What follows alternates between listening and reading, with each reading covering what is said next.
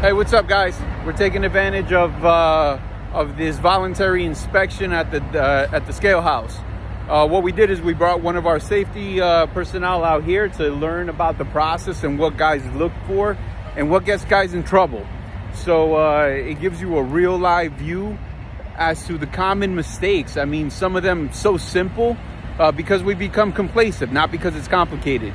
So this is a good exercise just to help remind you, you know, double check your work before you head out. Make sure you're doing that pre-trip. Make sure you got the driver's license, the medical card. Check that permit book. Sometimes we just assume it's there and then it's not. And then you got a violation. All right, guys. So here's another one.